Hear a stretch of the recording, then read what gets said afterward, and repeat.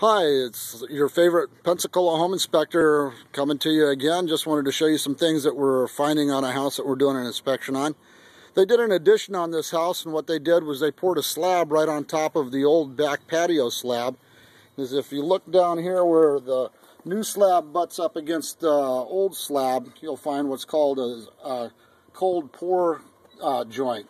Since this particular slab here isn't tied into the main foundation, it's going to have a tendency to shift and separate on the inside of the house. So when you're looking at a house and you're looking at additions where they've done something like this, look to see how they've tied it into the house. That way you have some idea over the long term how much sort of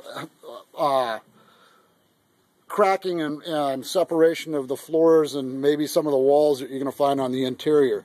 We're going to go on the inside of this house real quick and show you a couple of things about this house that we've already noticed where the addition is added to it.